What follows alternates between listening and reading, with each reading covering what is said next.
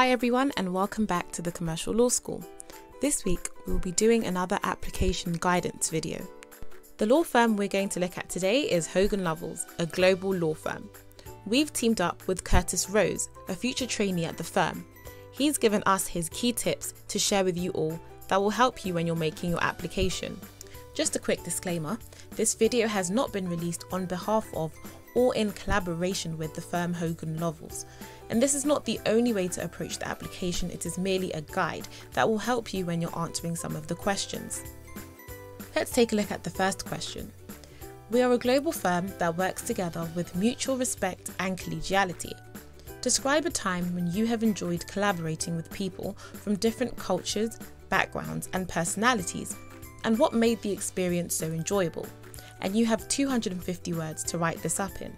So when answering this question, you can focus on any experience you've gained, whether that be in some sort of sports club or society, any work experience, or even your seminars.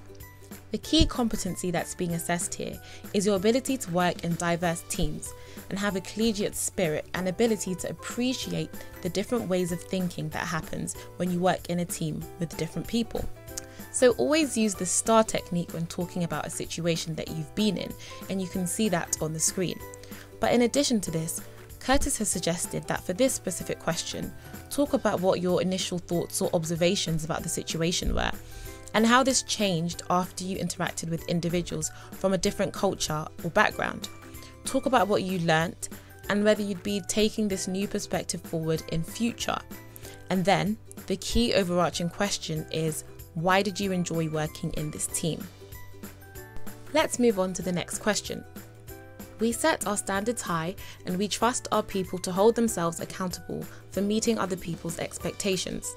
Describe a time when you had to drop everything and raise your game to keep a promise you had made to someone else. How did you manage both this and your other commitments? So the key competencies the firm is looking for here are time management, personal organisation, task prioritisation, and delivering excellence. So make sure you're honing in on these skills when you're giving any example.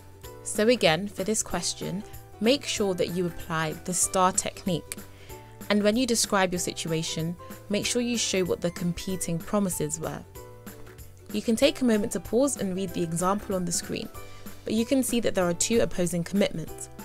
One being a commitment to the prom committee and to the rest of the school to deliver a prom, and the other one being a commitment to education and to studying for upcoming exams.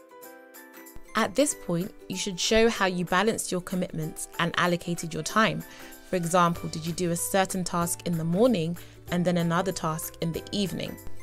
This is another very, very basic example, and you should strive to be more detailed in your answers. But here, the person is showing how they allocated their time to deliver on both their projects. The firm also want to see that you went above and beyond to deliver to those who were relying on you. Here's another basic example, showing how the individual went above and beyond to save the day. If you're talking about work you did as part of a team, make sure you emphasize what you did as an individual as opposed to what the team did as a group, because the firm want to see what you as an individual did to raise your game and go above and beyond. You can then end your answer with the resolution. What was the outcome? Was it a success, and what did you learn? Here we have another example of this. And as we mentioned earlier, if you can quantify your result, make sure you do so. So for example, in this answer, the person has quantified their result by saying they sold 150 tickets. Let's move on to the third question. Sustaining a successful and profitable practice requires both commercial awareness and innovative thinking. Tell us about something you have done that shows you have a strong, innovative or entrepreneurial spirit. Curtis has emphasized that it's important not to get thrown off or rattled by this question.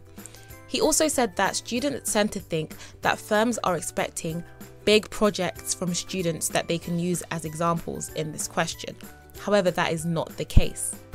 There are many ways of showing innovation or entrepreneurial spirit in this question. For example, if you ever found a faster way of doing something and saving time, if you found a new way of doing an old idea, or if you were able to create a new idea to generate profit, or if you were someone that found a solution for a problem before it even happened.